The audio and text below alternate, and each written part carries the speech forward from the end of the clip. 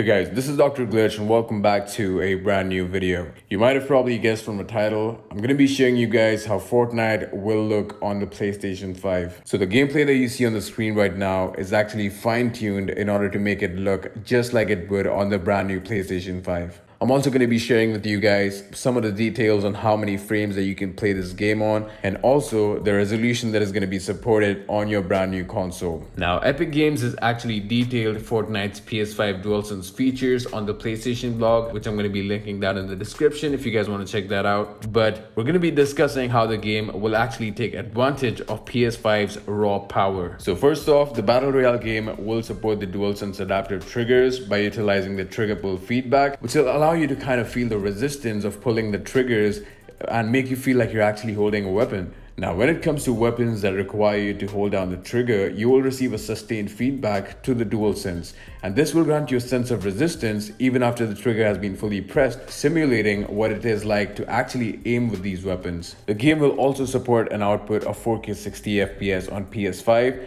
and the console's Zen 2 CPU will allow grass and trees to respond to explosions, improve visual effects like smoke, and add new effects to clouds. So with the addition of all of these changes, the graphics could possibly even look better than what you see on the screen right now. Texture loading and jumping into matches is going to be much faster as expected, and split screen can be played at a much higher performance, up to 60 FPS to be exact. Now, the most stunning new piece of information that we have right now is that Fortnite's PS5 version isn't simply just a minor upgrade over the PS4 version. Instead, Epic Games has went all the way out to build new physics to the game, and this is what's going to make Fortnite on PS5 feel like a much different game than what you guys are used to on the PS4. So Fortnite releases for PS5 on 12th of November alongside the release of the brand new console. We're gonna have to wait and see what it looks like exactly. Until then, this was Dr. Glitch. Thanks a lot for watching this video. I'll talk to you guys in the next one.